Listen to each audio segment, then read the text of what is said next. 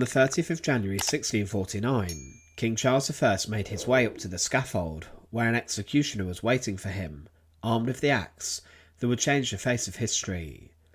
It was a very cold morning, and the king would request 2 shirts to wear, so his shivering was not interpreted by the large crowd that had gathered in Whitehall in London for fear.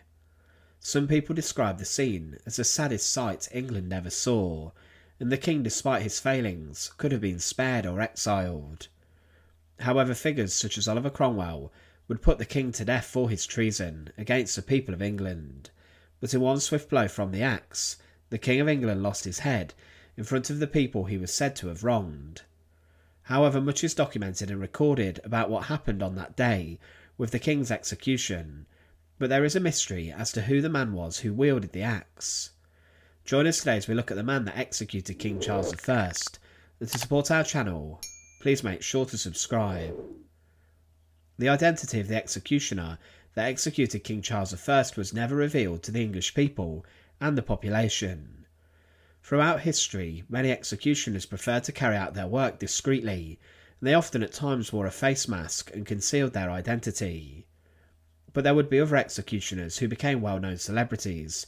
For example, during the French Revolution, Charles Henry Sanson became a popular figure, as he was the man who executed the French king. But with Charles I's executioner, there was a lot of mystery, and it was difficult for Parliament to find someone who was willing to take the head off the king. Kings were considered almost godlike at the time, and many believed Charles had a divine right of the kings, that he had been sent by God to rule, and because of this, there were many who questioned the spiritual legality of the execution of the king. But we do know that the executioner who worked on the scaffold that day wore a face mask and also a wig, and they also made a rather quick exit following carrying out the job. Before his death, King Charles I was worried about how the job of taking his head would be carried out, and he took great care to make it as easy as possible for the executioner. He tucked his long hair into his nightcap, keeping it away from his neck to make sure the axe could cut through as seamlessly as possible, as his hair could have troubled the executioner. This was a big fear, and in the decades after Charles's death, there were many examples of executions of high-profile figures performed by axe, which went rather poorly. The executioner did his job well, and this led many to speculate that the axeman was experienced and a man of great skill with the instrument of death, as he took the king's head in one swift blow. But after the execution, he did not shout out the traditional, "Behold the head of a traitor," following the execution, and he did not display the head of Charles to the crowd.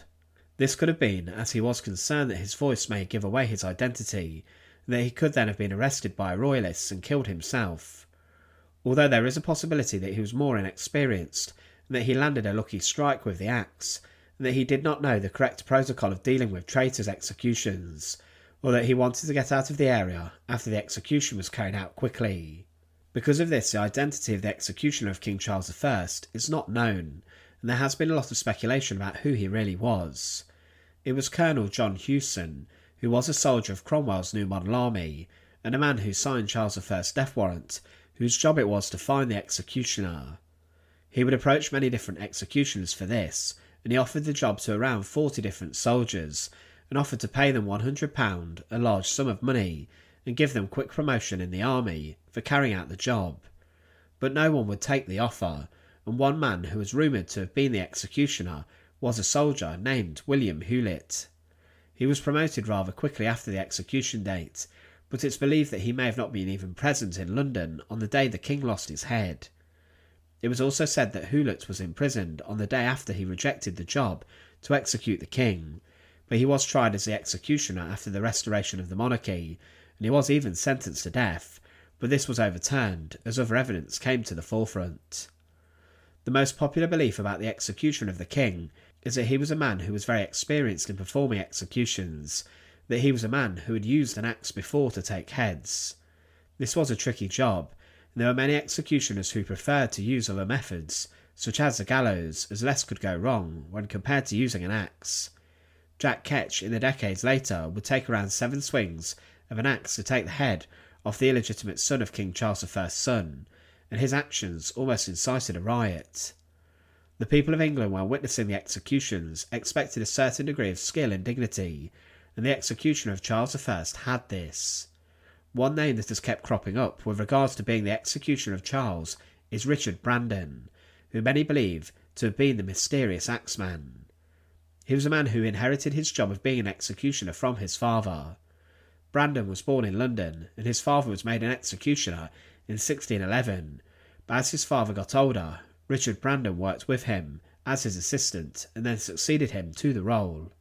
He was a man who was actually imprisoned himself inside of Newgate Prison for bigamy, and he was actually seen as a common hangman of London who would deal with executions of many different people. He would, during the English Civil War, carry out a number of executions of prominent people, including the King's advisor Thomas Wentworth, the first Earl of Stafford, and he even executed the Archbishop of Canterbury, and because of this he was seen as a trusted executioner by Parliament, but was executing the King a step too far for him.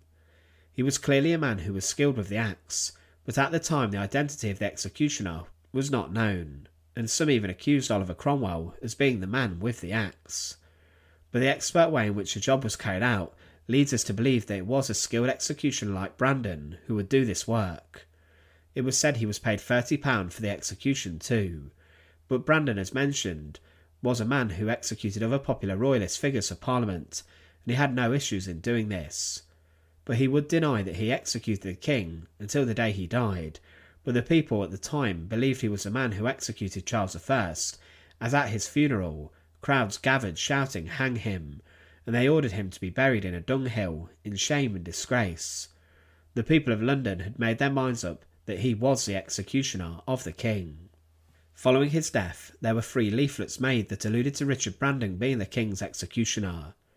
It was claimed that on his deathbed he confessed to it, and he noted that he returned home around 6 o'clock that evening after the execution. But there were also rumours about the executioner's assistant, and this could have been a man named George Joyce, who once captured a king. He was supported by Cromwell in his work, and it was claimed that at a dinner party attended by many members of Parliament, the discussion about the King's execution was heard. It was claimed in this that Brandon was the Axeman, with high-profile figures revealing this information, and the Lieutenant Colonel Joyce was the assistant, and that the only people who actually knew the identity of the executioner's assistant were Cromwell and his son-in-law, Henry Ireton. Joyce was looked for when Parliament was restored, and when Charles II hunted for those men responsible for his father's execution, Joyce had fled the country for his own safety, alluding to the fact he may have actually been involved. There have been many other rumours about who the executioner was, but many historians accept that it was Richard Brandon who did this. But following the axe falling, there was little celebration like there would be in France when the guillotine blade fell on the necks of their king and queen. The axe falling was met with groans in the crowd, and many believed they had executed a man who had been sent by God to rule over them. Others rushed to the scaffold to dip their handkerchiefs in the king's blood. There are reports that Charles I's head was dropped into the crowd, and that locks of his hair was cut off, but later in the centuries after, his coffin was opened, and his head was discovered to have been attempted to be sewn back onto his body. But when Charles II came onto the throne, he would ruthlessly punish those responsible for his father's execution, and he even ordered dead bodies to be dug up and posthumously executed. There's no surprise that the execution of Charles I attempted to cover up his identity. Thanks for watching. To support our channel, please make sure to subscribe, and once again, thank you so much for watching.